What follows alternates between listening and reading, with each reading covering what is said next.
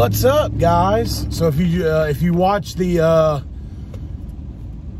blower video, this is the same day, and I'm headed to another call. And it is raining again in Louisiana. It has been raining here non-freaking stop, man. But I don't think it's actually raining right now. I think it's just falling from the trees because the sky looks pretty clear. So it might just be a light drizzle. I can handle that. And these people, they're hot. You know, they sound like they want their air pretty bad. Excuse me. They're actually not but about 10 minutes from my house. I get a lot of calls out in this area because I live out here. And I have my yard signs in my yard. I have neighbors that have let me put them in their yard. I have yard signs all over this area because I've done work for these people. And they're like, yeah, man, come put you a sign. So they see my sign. They see me traveling this area because I travel it all the time because I live right here. So I pick up a lot of work in this area. So let's go see what they got going on. Sound like some very nice people that just want some air. We have a clogged drain line on an air handler in a closet. But there is a float switch. Her complaint was the system would run, and about 20 minutes after it'd be running, the outdoor unit would shut off. And you know, and when she told me the unit was in a closet, I was kind of worried because a lot of these guys around here don't use the closet float switches like I do. But I kind of figured it had to be a float switch issue, and that's exactly what it is. So we're going to go and clear the drain out. We're going to use this little thing here to see what we can get out there, and the shop vac, and you know, see what happens. And they should be good to go after that. Drain's clogged.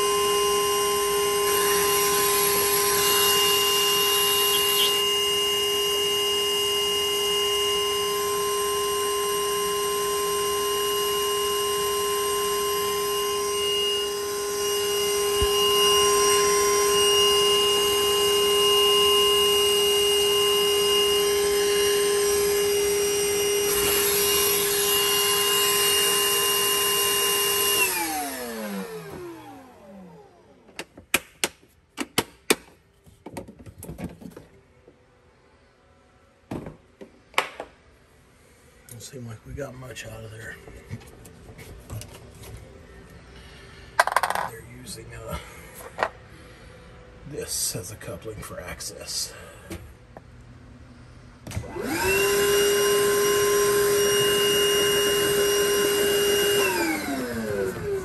It's clear.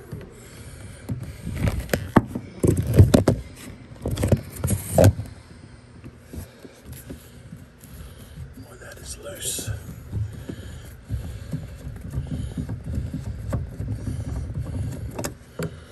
Oh, wow.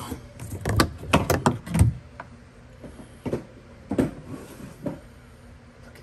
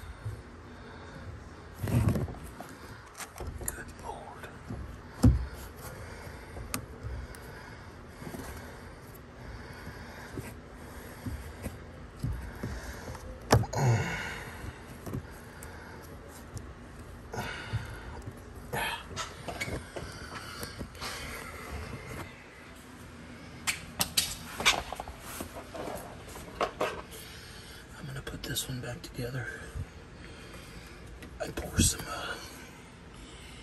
coil cleaner. You know what? First, we're going to suck this 2-inch strap.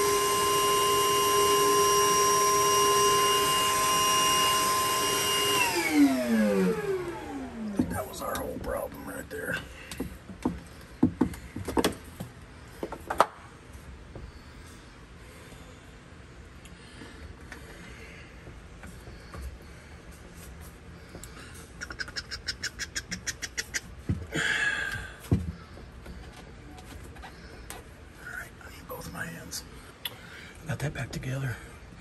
I'm gonna leave the other side unhooked, pour some cleaner.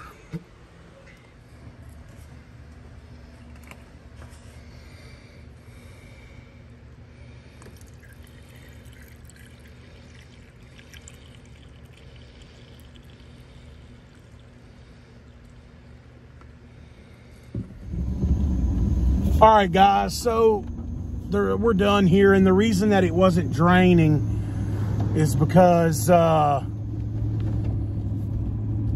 pipe fell too low where I had that 90. Because of that, no, I forget what they're called. It's not a no hub band. There's maybe a fern co, but that could be wrong too. I don't know exactly what they call those little rubber couplings, but there is a name for them. So my dad would be really upset with me right now. If he's watching this video, I know he's probably like, really, son? As long as you've been with me, you don't know what that's called? Sorry, Dad, I forgot. But if somebody does know, leave it in the comments, because I cannot remember.